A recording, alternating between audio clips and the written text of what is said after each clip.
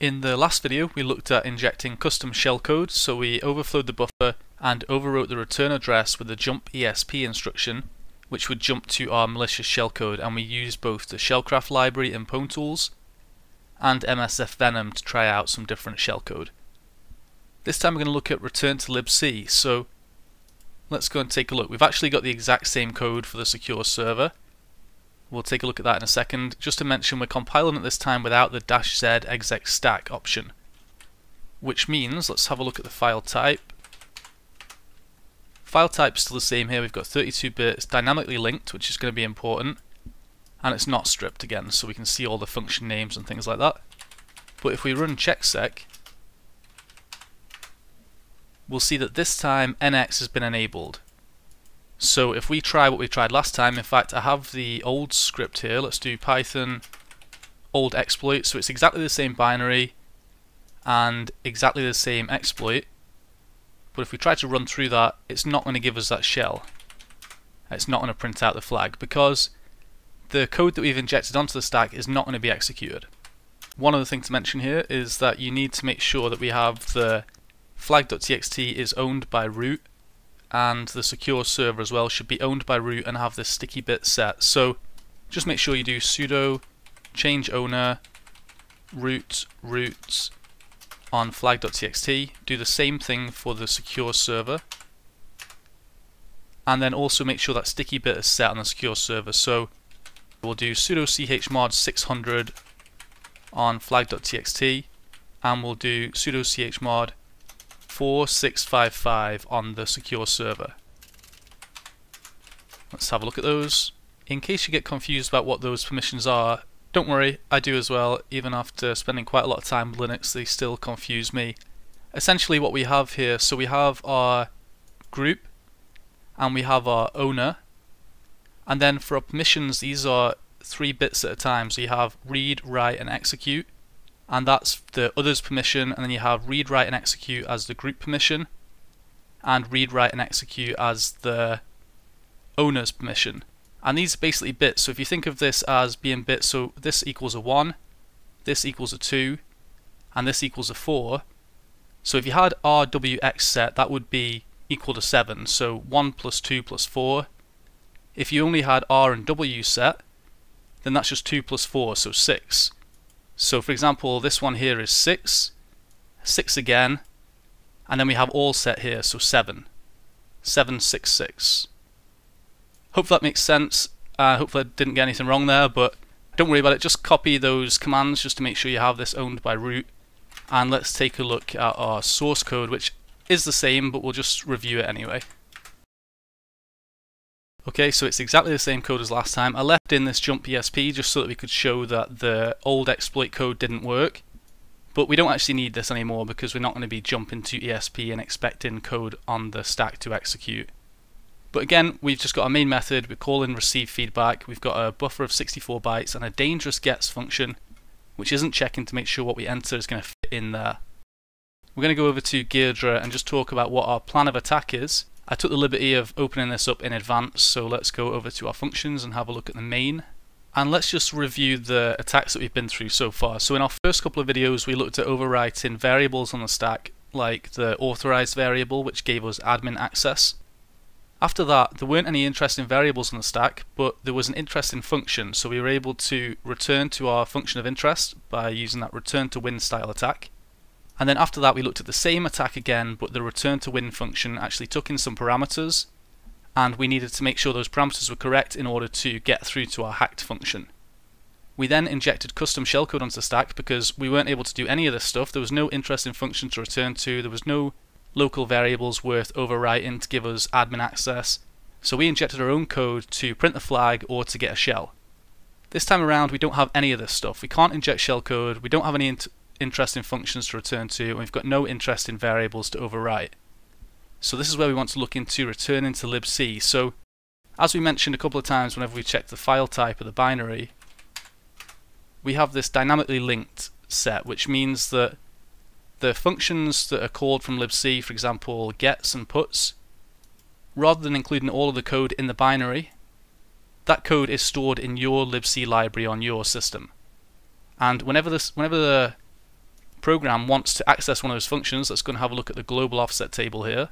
Basically what's going to happen is whenever it calls, for example, gets, it's going to go to this global offset table section and it's going to look to see, do we know what address the gets function is in the libc library on this computer? Because every version of libc is going to have different functions with different amounts of code, so the offsets will always be different, and sometimes you'll have protections like ASLR on there which will actually randomize the address. So it'll go and find out what the address is, and it'll return and it'll populate the global offset table with that address, so that the next time it's called, it won't need to go and find out what that address is. It'll just use what it's populated in the global offset table.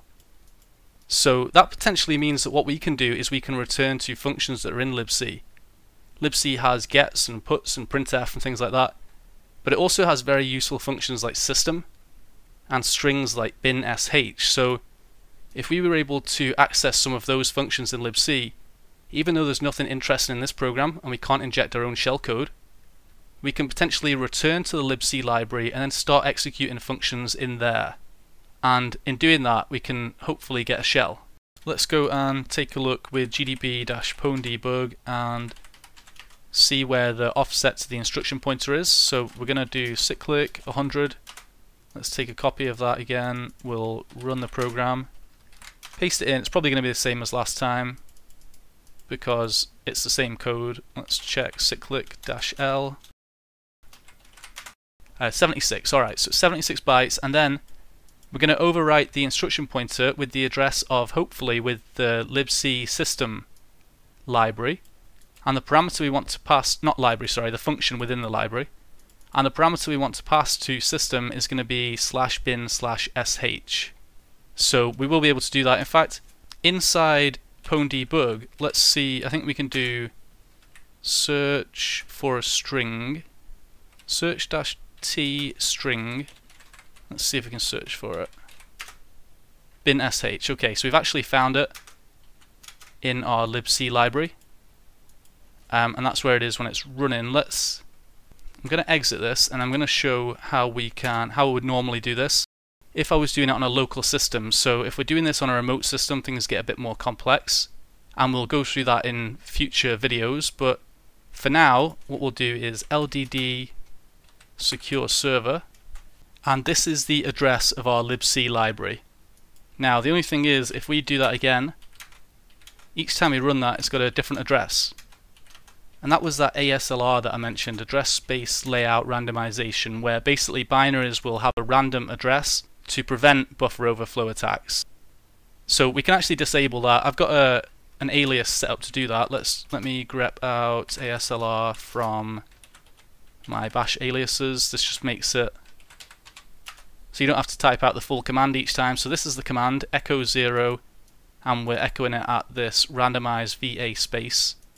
That'll turn it off. I'm just going to type the command because I have that set up. It's set it to 0, and now if we do that again, every time it's got the same base address. So this is the base of the libc library. So the next thing is going to be to find out where is system, and we can do that as well. I'm going to use readelf-s, and then we'll pass in this libc library. And we're going to grep out a function that we're interested in. So we'll grep out system. And now we know what the offset is from the base of libc to system. So if, for example, we had leaked one of these addresses, let's say this was a remote server. Obviously a remote server, I can't just go and grep out system from their libc library. But if I was able to leak it somehow, and there's a few techniques to do that, which we'll talk about in future videos. If I was able to leak, say, gets or puts, what I would do is I would go and grep out, just obviously in a local system I'm talking about here, we would say grep out puts and see, okay, how far is puts from the base of the binary? And then if we subtract this from the address that we've leaked, we now have the address of the base of the binary. And that means we can add the address, or the offset of system, to that base address, and we now have the address of system. Or we can add the offset of puts to that to get the address of puts, etc. Hopefully that makes sense. Don't know if I explained that very well, but let's just say that we always want to try and find our way back to the base of the libc library, and then we can find our offsets very easily to other functions from there. Let's do the same for the bin.sh string. So we've got our libc library here. I'm going to use strings-a-t x to represent it as hex. I'm going to paste in that Lib-C library address, and I'm going to grep out bin/sh, because if we pass this to system, it's going to call bin/sh. And there we have the offset of that string. So we've built up everything we need to. What I'm going to do is open up the exploit, the new exploit, and let's take a look at it. We've got all the usual stuff here at the beginning, just setting up the template. And you can see here I've put in some of the addresses. Let's go and see if these line up. We've got our libc base address was here, so I'll take a copy of that. It is the same. We've got our system, so system was libc base plus this offset. Looks the same as well. And our bin/sh string, unless your libc library updates or you've got ASLR on, these should all be the same anyway. The offsets will always be the same unless you've updated the libc library or something. Okay, and then bin/sh, that was the same there as well. So we've got all of our addresses. We're going to do our buffer overflow. We're going to write 76 bytes of A's or whatever we want here. It doesn't need to be no operation instructions this time because we're not doing shellcode. And then we want to call system, which was the libc base plus that offset. We want to just put something in the return pointer just to pad that out. And then the next thing on the stack is bin/sh as a string. Remember, 32-bit will take its parameters off the stack, and 64-bit will take it out of the registers, the RDI, RSI, RDX. And then we write the payload to a file. We're going to send it off, and we're going to hopefully get into a shell. So let's save that. Let's run the exploit, sorry. And you see straight away we've got into interactive mode. I can say who am I? I'm root, so I can also say cat flag.txt, and we get back the flag. One other thing, let's have a look at that with GDB.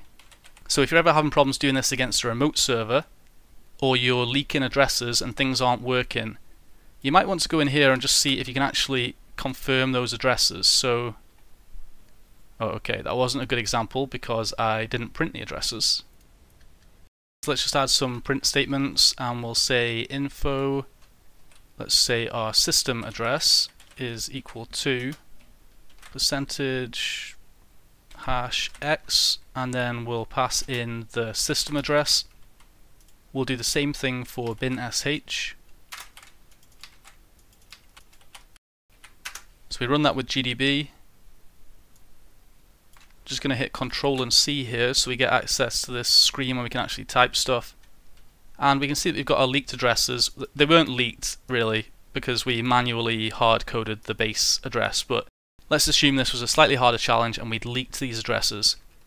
We could then go into GDB and do X, print that address, and see that does equal system, which is awesome. Now if we wanted to find the base of the binary, we could subtract the offset and see does it actually make it back. So I could say print out system minus, and then what was our offset of system? Let me take a copy of that.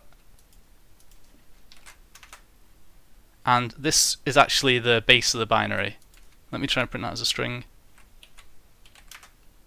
Alright, so you can see here the elf. So you can see that's the correct address anyway, so things are lining up. And again, we might want to do the same thing for our bin/sh. Where is it? Take a copy. We'll print that. If we print it as hex, we'll see here it's actually showed it there as bin/sh because it was a pointer. Okay, not really too important in this case. I just want to get everybody used to using GDB to debug these when is necessary, and just show the fact that we can quite easily swap between debugging local and remote using this template. Alright, and that generates a payload file, so with that we could hopefully just run secure server, send in that payload, and we can't actually do that, it didn't work. Okay, that's fine. Let me try that again. Python exploit, it might not have saved the payload there, so here we are, root, and let's try that again, secure server, payload, segmentation fault. Okay, let's instead try, let me do cat payload, cat, and then let's pipe that to secure server. Okay, it's allowing us to type commands, it's not bringing back the output. Let me do that again, but this time with a -p at the end. and that still doesn't work. Let me try again. Oh, it does work. Okay, I guess it just doesn't take the first command there. Alright, well, yeah, you can do that. Basically, because it's an interactive prompt, we can't just send off the payload because it'll send back the response, but obviously we want to interact with it. We want to send it commands, so instead you can use this format. But it does work manually. Okay, I think that's it for the 32-bit. Let's go and check out the 64-bit. And this is exactly the same this time around, so we've got our secure server, it's 64-bit this time, and it's dynamically linked, which is important because obviously we're going to be returning to the Lib-C library to execute functions there. And of course the protection is also enabled here, the stack protections, so we can't execute code on the stack. So what's going to be different here? Well, we know that parameters are provided differently. We need to pop RDI. So we would need to find that with wropper. We'd need to do wropper -- file, pass in secure server, and then we can just look for the RDI, or we can search for it, -- search, pop RDI. We get that address, and this is what we're going to need to pop the bin.sh string into the RDI register, so that when the system function is called, it looks in the RDI for that string.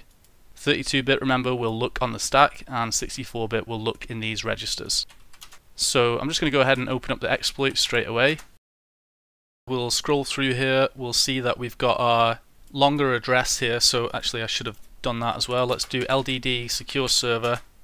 So this is now the 64-bit library instead, and we've obviously got a different address for it, so you need to update that address and also the addresses of the functions. I found these just in the same way, using readelf and using strings, so I'll not go through that again. We've got our pop RDI gadget. This time there's 72 bytes of padding, so it was 76 last time, and we write that pad in. We use pop RDI to pop the next value on the stack into the RDI register, and then we call system with that in place, and it will execute that for us. We write it as a file to a payload again so that we can reuse it later, and let's just try it out. We run that, we get our shell, we can say who am I, we can compare the differences with what's being sent and received here, and we are also root. There's a couple of cool things we can do here. I'll actually just show, let me go to one of my previous CTF challenges. The library, so this is a return to Lib-C challenge. You can see I did a few different scripts for it, and I just want to have a look because I think I actually imported the Lib-C library, yeah. So you can see here we can actually import our Lib-C library instead. Let me go back here and do this instead. We'll do Lib-C is equal to this binary. And then you can see that instead of specifying all of those offsets, we actually just find that quite automatically. So let me take a copy of this. You can see that to find our system address, we simply just call libc.symbols or libc.functions.system, and then we're also just going to search using this next function to search for the bin.sh string in there. Which means what I'm going to do is simply replace the system function, which we manually specified earlier. I'm just going to replace that with libc.symbols.system, and then the bin.sh I'm going to replace with this next search. Let's take that out of there. Let's take out this payload as well. Let's save that and try it again. Oh, we got an end of file. Let me do LDD secure server. Just want to see if this is correct. So we have that there. We might need to specify, because we didn't leak the address, we might need to still specify the base address. Let me grab that address. And what we can do here then, so we've got libc, I'm going to say libc.address, and this will actually set the base address. And hopefully that's all it was looking for. Let's have a look. We run that again, and this time we get our shell. I'll just show very quickly as well the ROP start script. So normally I show a ROP start script where we do things really automatically. And in this case, you can go and take a look at this. We'll go through some of these examples in future videos as well. But we're essentially using that ROP library that we used in some previous videos against the Lib-C library, so that we can literally just call ROP.system, and pass in that bin.sh string. One final thing I want to quickly mention is the onegadget tool. So I'm going to open up this link. Let's take a look at this. So when playing CTF pwn challenges, we usually need a onegadget RCE, remote code execution, which leads to call bin.sh.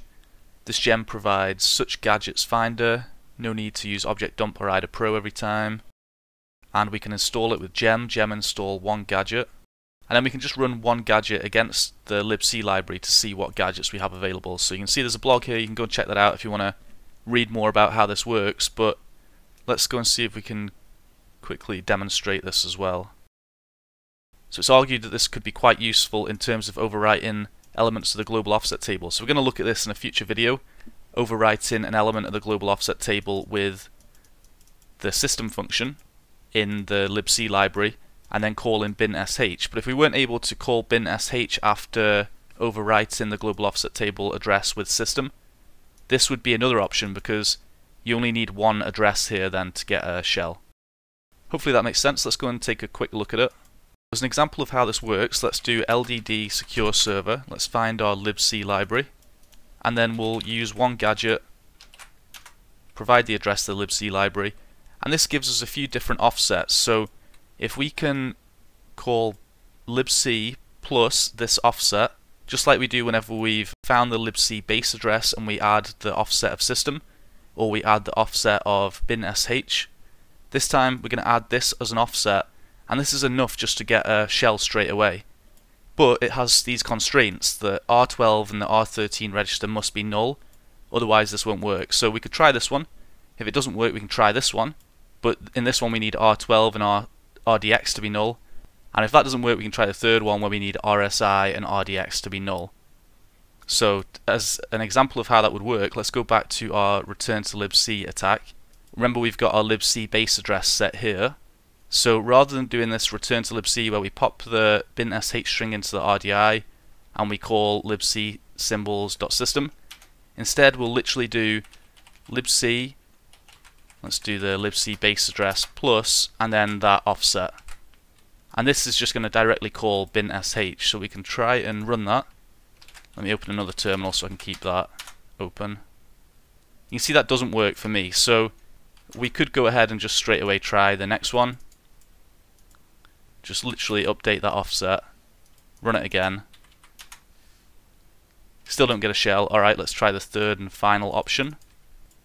You can do this on 32-bit as well, and it just depends what version of Lib-C as to what offsets you're going to get here and what the constraints are going to be. Let's run that again. Third one doesn't work either, so what we'd probably want to do here then is open up GDB, pwndbg, provide the secure server, and let's have a look, info functions, let's disassemble that receive feedback. Let's grab the return address here. This is where we're going to overflow the buffer, so this is the return address where our payload is going to be.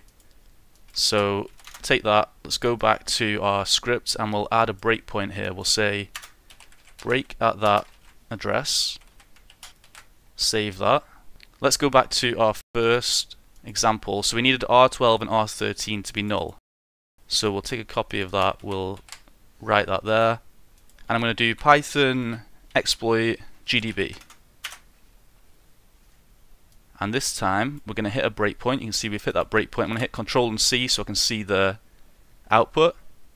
And we're basically just going to go and have a look in here and see what's in those registers at the time. So we needed R12 and R13 to be null, and they aren't. You can see here that we've got a value in the R12. So that's not going to work. We need to try and find a gadget. We need to use ropper --file secure server, and we need to go and have a look to see if we can clear that R12 register.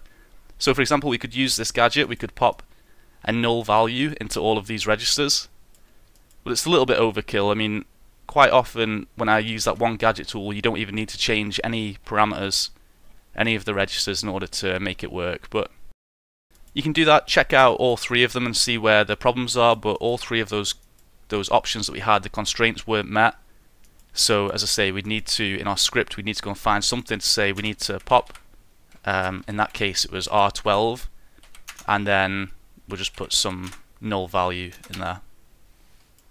But just a quick demonstration of that. Maybe we'll return to this whenever we get to the global offset table video. And it's just that's another one worth bearing in mind. Okay, so in this video we've looked at how we can return to Lib-C or return to system. So we're returning to the Lib-C library, more specifically we're returning to the system function in the Lib-C library. But we didn't do that in a way that we'll be able to easily recreate on servers. So we're going to need to work out how we can leak addresses. And that's what's coming up in the next video. We're going to look at format string vulnerabilities, and they tie in very nicely with buffer overflows and help us bypass a lot of other mitigations which we'll see in the challenges following that. But I hope you've enjoyed this video anyway. If you have any questions or comment, leave them down below. Thanks.